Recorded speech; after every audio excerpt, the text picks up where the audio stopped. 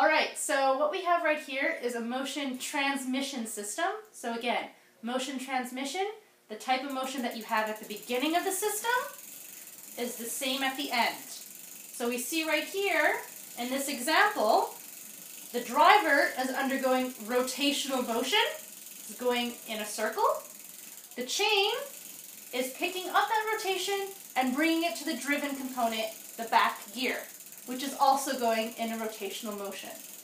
Now this type of system is called a chain and sprocket system.